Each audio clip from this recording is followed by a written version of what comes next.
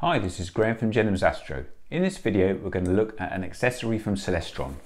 It's the 9x50 right-angled correct image Finderscope, and this one's designed for use with Schmidt Cassegrain telescopes like this C8. So it's Celestron model 93781 and it's currently for sale in the UK for around £140. We'll see what's in the box, see how easy it is to set up, and then have a look at how it works. So once you remove the packaging, you'll find two things in the box: the Finderscope itself and one of these. So if we start with a small piece, this is an illuminated reticule. So basically this Finderscope, so it's a 9x50, so it's magnification 9 times using a 50mm lens. But the idea is that this Finderscope will allow you to look at the night sky with a superimposed reticule, so a cross, and that reticule can be illuminated at night using this little unit. So hopefully you can see it there. It's got a rotary control on this end, which is just an on and an off, and if I point the unit towards the camera, you can see there is a red LED, and as I turn the rotary control, the level of illumination goes up or down. So that is the first part of what you get inside the box. I'll put that to one side. So this is the main Finderscope itself, and the first thing I guess you'd note when you get it out of the box is that it's quite a heavy unit. I've weighed this and it weighs around 800 grams. So I don't know, how much is that? Well, just by comparison, on my C8 here, I'm taking off the original finder, a 6x30 straight through finder, and hopefully the new unit is going to mount on the same place on the optical tube. This unit, a 6x30, weighs 150 grams, whereas this one weighs a much more substantial 800 grams. So that's the first thing to note. This is not a light unit. Okay, so if we take off the dust caps, you can see there's the 50mm objective lens. Round the eyepiece end, what can we see? Well, we've got an eyepiece, so you'd see the reticule if you look into it. This is a focusable eyepiece, which we'll see is quite a useful feature. It is a right angle, so basically this will present a view of the night sky that is the right way up. It's comfortable in that it's a 90-degree bend of the light path, so you can look at objects high in the sky without hurting your neck. So it is going to be, they're going to be the right way up, and they're also going to have the correct left to right orientation. So if you were looking up at, say, the moon with your naked eye, and then you looked through the eyepiece of the Finderscope at the moon, everything would be the same, just magnified by 9. Okay, so that's what the unit does. So it's a focusable unit, has a reticule across. There seem to be an awful lot of screws. Now, if you look online, the first thing people say about this is you get it out of the box, you're searching around for the instructions. No, there are no instructions. There's not even the really basic get started instructions. So you end up sort of scrabbling around to work out how to connect and use this unit. It's actually quite simple, and straight away the first thing to notice is that it is the Finderscope itself, and it's also an attachment bracket. So this unit at the bottom is the bracket that is going to attach to the optical tube. And if we take these two screws here, loosen those off, we'll see, if I loosen them completely, that we can remove the finder from the bracket. So here's the bracket. Now the idea here is that you can attach the bracket to your scope, and then once you put the finder on, you're ready to go. But if you want to transport the optical tube in a carrying case, quite often there isn't space to accommodate quite a bulky finder on the side of the tube. So if you want, you can take off the finder itself from the bracket and then transport it home or out to your night sky location. Slide it on, and if you've lined everything up properly in the first place, it should still maintain that alignment when you when you set it up again. We'll see whether it actually works in practice. But the first thing to point is there's two parts in the unit. This is the bracket. Now, if we look, I try and show you on my C8. On the top of the optical tube, the original finder was mounted here, and it was just attached with a couple of screws. This unit, this bracket, reuses that same mounting point. So what you do essentially is you take the two screws out that you had before. This finder does not come with screws, so hopefully you've got some in your optical tube, and you will screw the bracket to the side of the tube like so.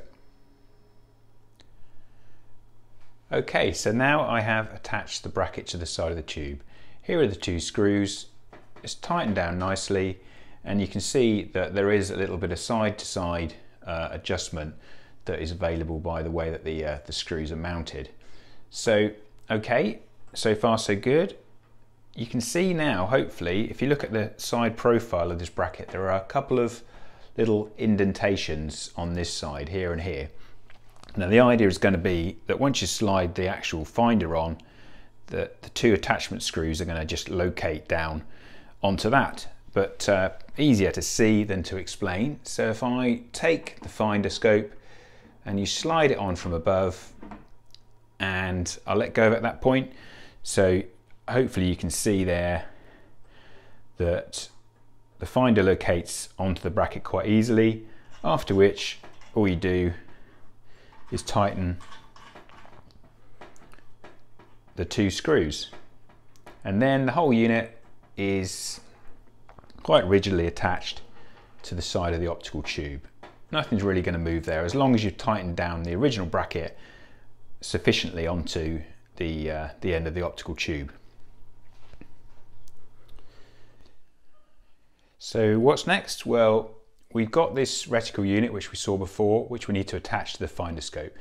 You'll see before we do that there is a recessed hex Allen key here, which is supplied actually with the Finderscope. That allows you to split the reticule into two to change the batteries, although of course there are no instructions, so you'd have to work that out for yourself if you weren't watching the video.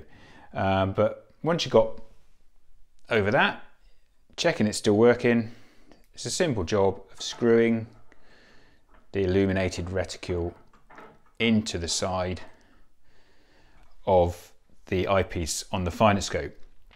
And you'll have to take my word for it, but if you look into the Finderscope at this point, when it's turned on, you'll see a cross.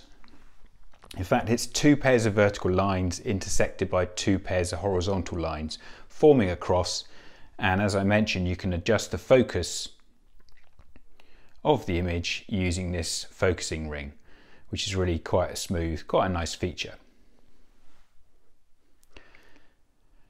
Right, what is left? Well, all of the screws. I think the thing that gets people confused when they first get one of these units out of the box is, why are there so many screws?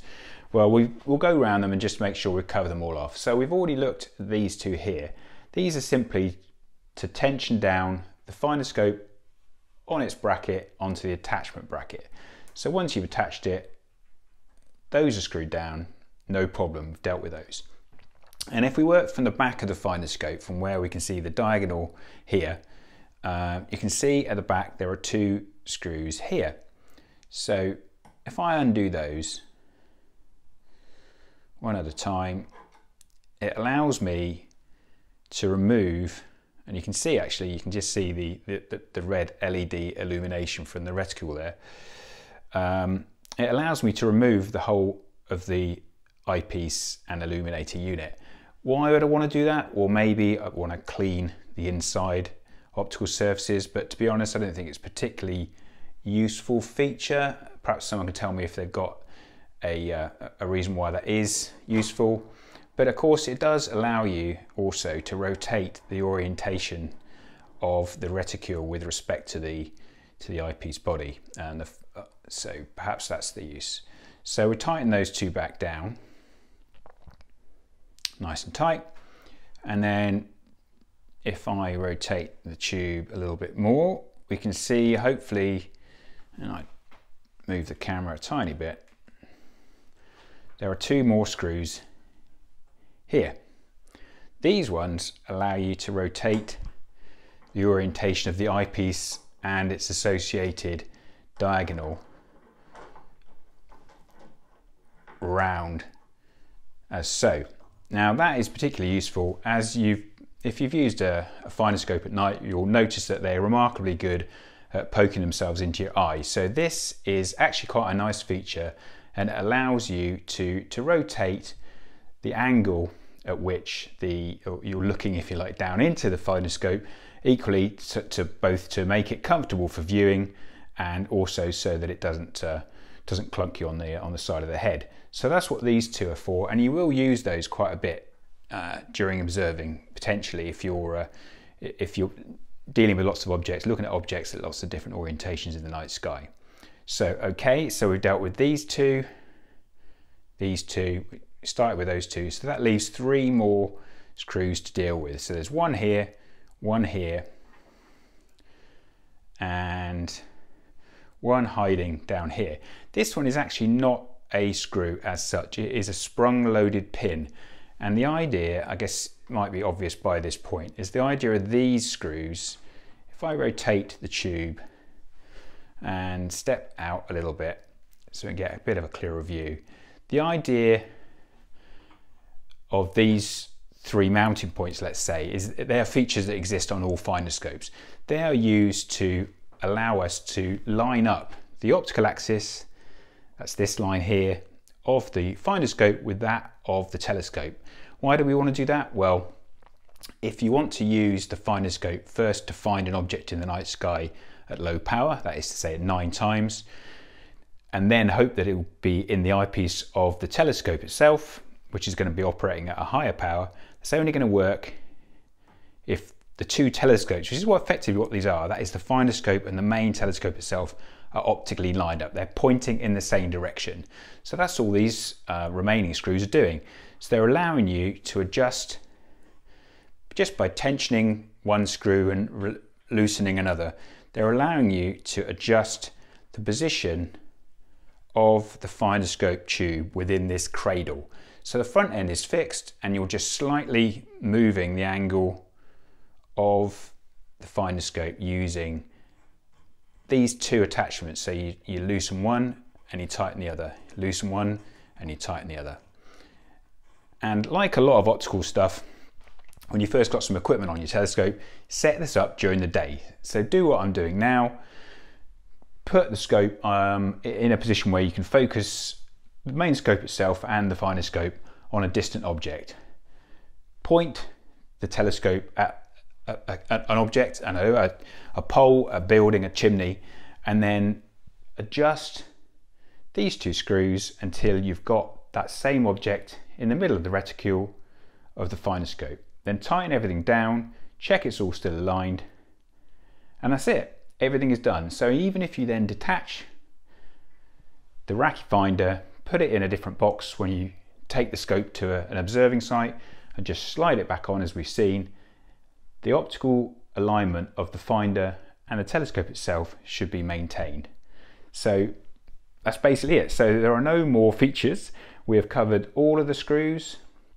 We've covered the illuminated reticule. Optically, I would say it's a pretty good unit actually. It's a 50mm light glass, so it's much more useful than the original sort of 30mm or smaller Finderscopes, which really aren't much good in my opinion. And being a right angle unit, it's far more comfortable to use than a straight through Finderscope. So I would say that this unit, you can fit it to a lot of C8 scopes. They have standard mounting screws around the back here. I'd say that this is a nice unit. It's not cheap. You can get them used in good condition fairly easily, because some scopes are sold with this as part of a package and some people don't use them. In the modern world, we've got star sense and auto location of auto alignment, then some people don't use the finder at all. So you might find that someone has taken this unit off or never in fact fitted it from new, and they want to sell it for make a few pounds. So they are available used, or if not in the UK, £140. Quite a lot of money, but then a very useful feature, probably one of the main things you can add to a scope. If you want to do star hopping and find things visually without go-to, I'd say that a right angle finder scope with a good diameter objective like this is one of the most useful places to put your money. Okay, so I hope it's been useful. This is just to remind, the model 93781 from Celestron. I think is a good bit of kit. Okay, thanks for watching.